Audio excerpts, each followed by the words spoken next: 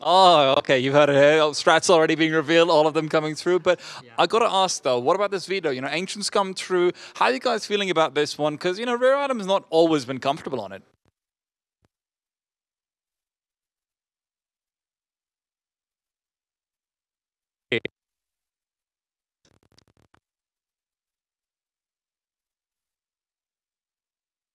Speaking of that, just last question before I let you go. How's the Prague situation been looking, right? Because obviously you get to come here, play a lot of different teams in Asia as well. How you guys been feeling?